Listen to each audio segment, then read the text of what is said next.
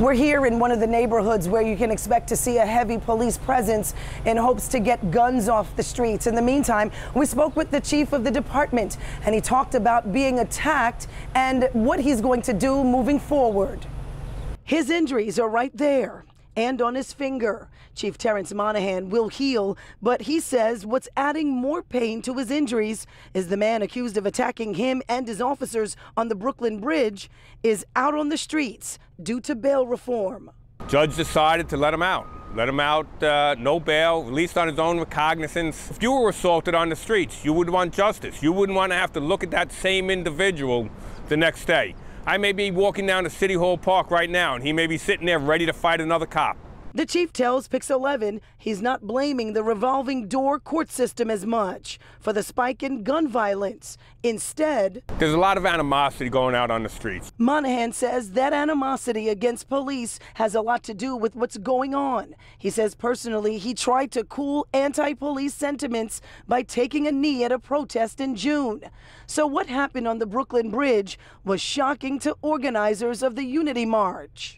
Yes, the police department have some inadequacies. We recognize that.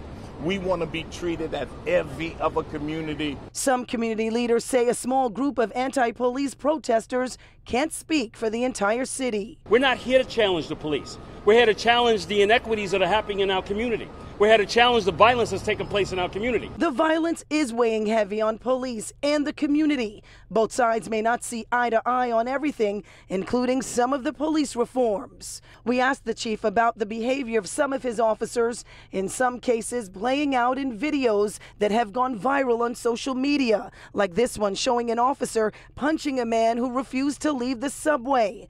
It has the community outraged. They're saying, hey, officers are trained, they're supposed to de-escalate. What about that behavior? That's probably the reason why we have animosity. You have to take what you see on social media with a grain of salt. It's snippets. It's a small piece of what happened. It is not the whole story. And listen, am I going to say officers are always correct when they do things? No, they're not.